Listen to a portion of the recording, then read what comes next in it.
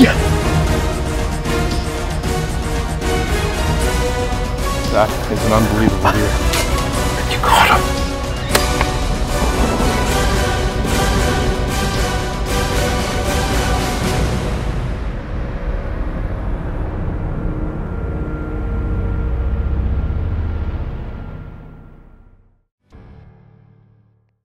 We spend hundreds of hours every year in the deer woods scouting and checking in on bucks that we know, but only a small percentage of those bucks will ever survive to the point where we actually want to hunt them. Most of them are taken by other hunters, predators, or the weather, and once we've lost track of any certain buck for about a year, we decide to move on and accept that he's gone. And on this week's show, we're hunting with Bill Chesher right here in Saskatchewan, and he's on a rifle hunt for a big old 4x4. That is, until his hunt's interrupted by an old friend of ours. Bill's target buck is this giant old-bodied 4x4 that we'd been watching in the area for several years.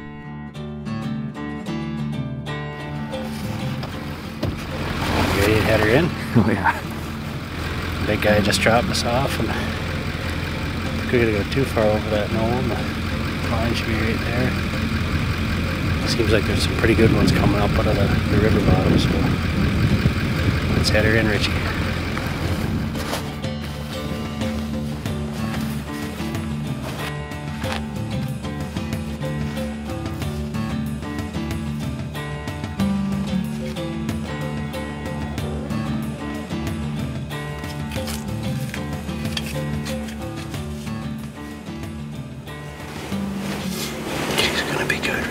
Yeah, I like this spot a lot. See forever. It's nice and crunchy today too. We'll be able to hear them coming.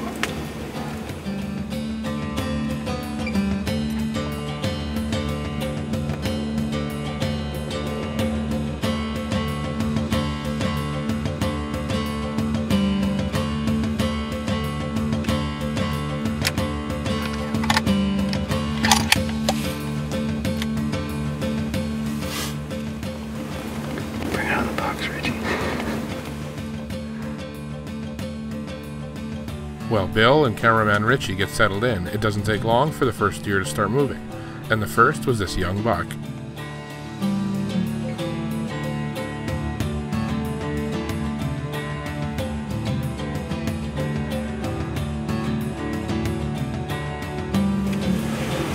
Oh, just had a decent 5x5 come through.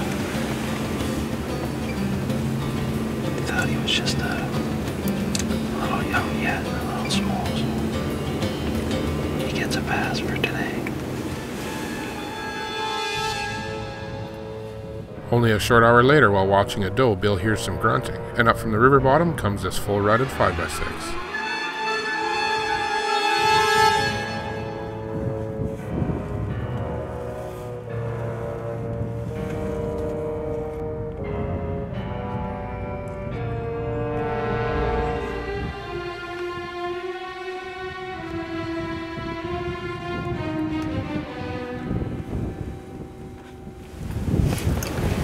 Nice 5x6 just come in here now. There's a few does running around.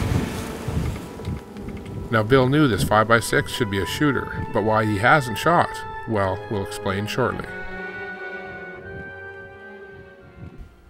While watching this 5x6 walk away, Bill and cameraman Richie had no idea of the deer that they just had an encounter with. And as much as he'd wanted to, Bill hadn't shot because it wasn't the target deer, not knowing that they'd just seen a ghost. Well, Bill's gut instinct told him to shoot the 5x6 that he'd had the encounter with before the break, but he had resisted because it wasn't the target deer, and we hadn't told him anything about a 5x6 even in the area. But later that night, when reviewing the footage, well, I couldn't believe my eyes. The deer that Richie and Bill had just passed up had been dead for 2 years. Or so we thought. This 5x6 is a deer that we'd watched for years, and a deer that Jason had actually spent almost 60 days hunting back in 2011, until his abrupt disappearance. After he disappeared from this very valley, we were never able to find him again over the next 2 years, and were certain that he was dead. I couldn't believe it, and after dark I walked back in to pull the memory card from the Spy Point trail camera, and sure enough, there were pictures from that day. And although the old fellow had gone downhill quite a bit, there was no doubt it was him, and Bill headed back in the next day, now with a new plan. When Billy heard the story behind the old 5x6, any thoughts of the target 4x4 were out the window. Bill was now determined to have another chance at the old 5x6. Well, we just got in and all set up. For Bill to say that he would now pass the target 4x4 was a big statement, especially to say that he would pass him up, waiting for the old 5x6 that had disappeared for over 2 years with only one encounter, and Billy only here for a few days to hunt. But Bill's statement was about to be tested. The wind is just nasty.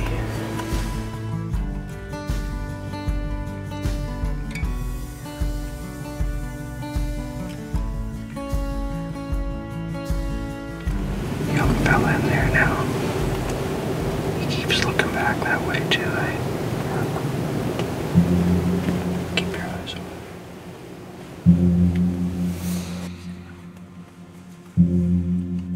Not long into the evening, the target 4x4 that Billy had traveled over 1,800 miles to hunt had made an appearance. When the target 4 stopped and gave Bill the perfect shot, much to my surprise, they let him walk, still hoping that the 5x6 would show.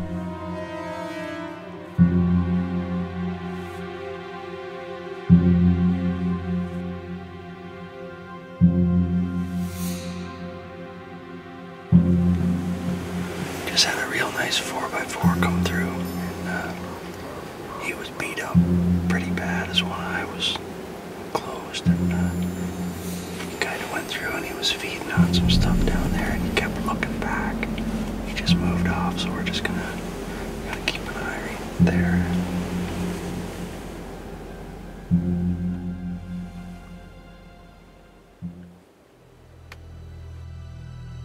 Well, what the target 4 was looking at and had pushed him off was unfortunately not the old 5x6, rather a coyote. And the worst part was that as a non-resident of Saskatchewan, Bill was not allowed to shoot the deer killer.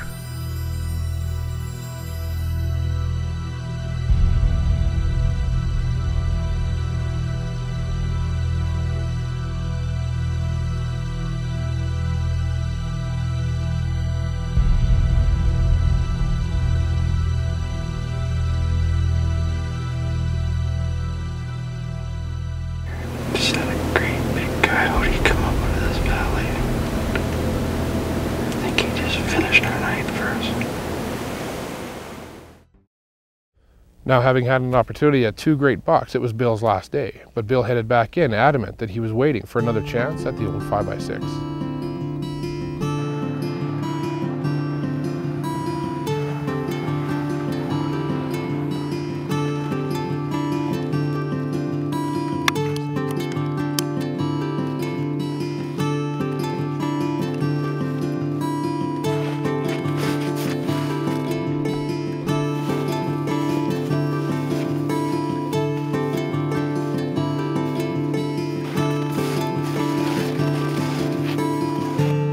On Bill's last day heading in, I was sure he would be doubting some of the decisions that he had made to pass on the target 4. However, he was smiling and adamant that last day or not, he wanted to take the old 5x6 or go home empty.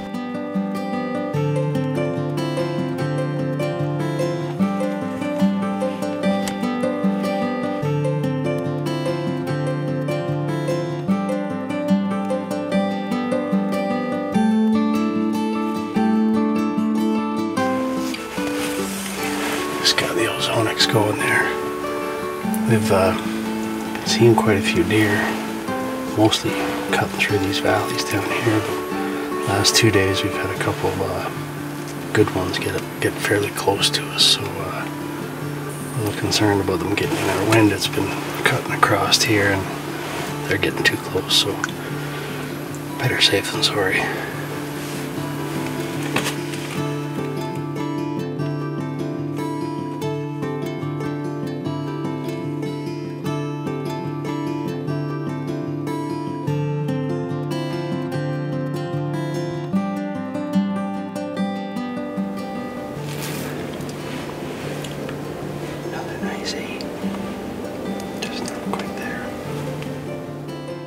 The first deer of the evening was this young fellow chasing some does, and Bill was hoping that his commotion and grunting would catch the attention of any of the other mature bucks in the area.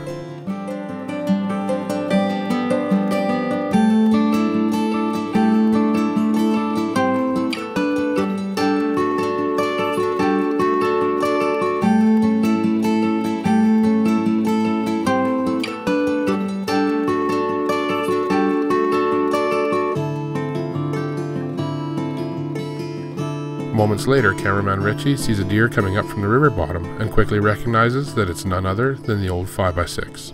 Yep, that's the shooter. It's 5x6, I think. For real.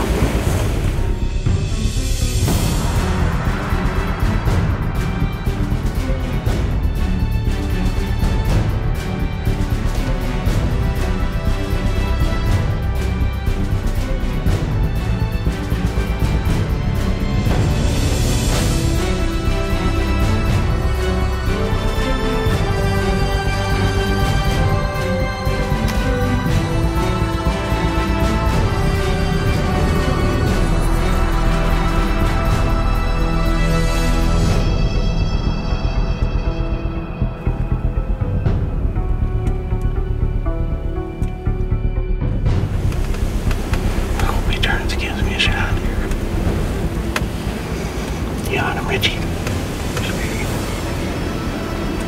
Say when. Okay.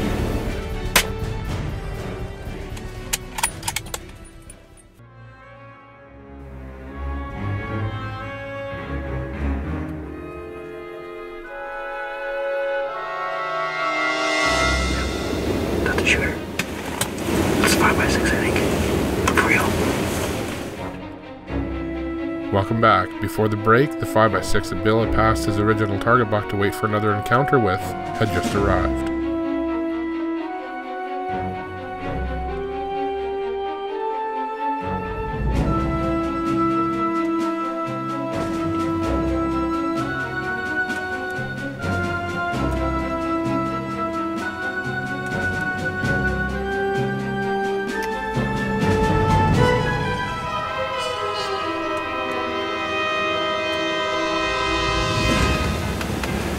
Turns, gives me a shot. Yeah, I'm Richie. Say when. Okay.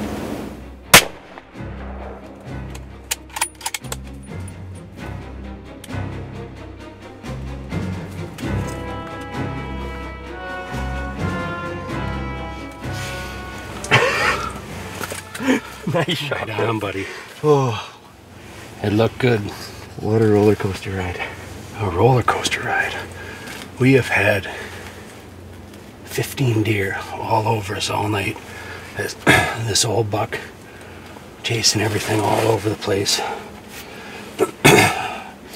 Just about chased those right into the blind. Had that big 4x4 at the start. And then sitting here, it's, what have we got, 20 minutes left? Yep. 20 minutes left and we think, I'm thinking it's over again. Right on, buddy. Nice work, really. Oh, that was fun hunting with you. We've seen a lot of deer these last few days. Yeah. Some nice young up-and-comers too. I tell you, we've seen some stuff, passed some stuff, thought we made some mistakes, but I tell you, you kept a lot of faith in me, I tell you.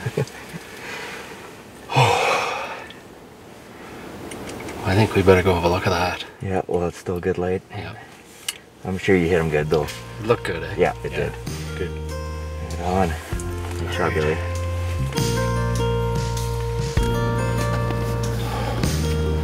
Well, we just got a good shot on a, looks like a big old deer, 5x6. Shot looked real good. We didn't look at the footage or anything, but he humped up nice and headed off that. We're just gonna go down, see if we can find some blood and maybe get a look at him here before dark.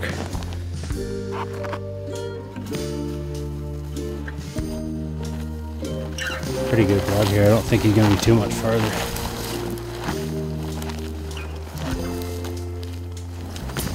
Right there.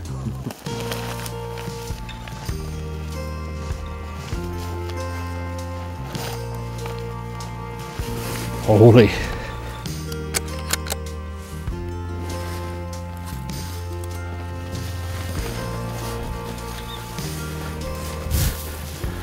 Big ol' lad, eh? Oh, that's one cool looking deer. Yeah, no, he's a beauty. Nice dark horns too, eh? Yeah. A long time since I've rifle hunted for deer, but it's pretty exciting. You know, usually you're in a blind and you're pinned down with the bow at 25 yards, and it's pretty tense. Well, it's pretty tense when something like this walks in anyway. We had 5 deer in the field, and he came in and just blew them out of there like he owned the place. So let's get him tagged up and out of here.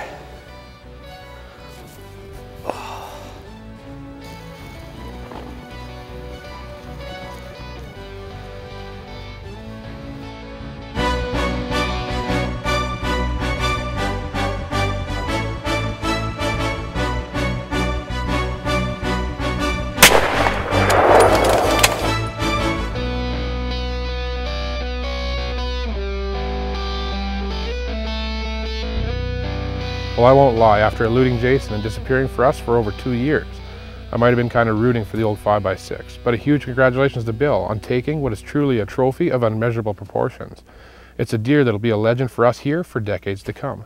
Thanks for watching this week's episode of Canadian Whitetail.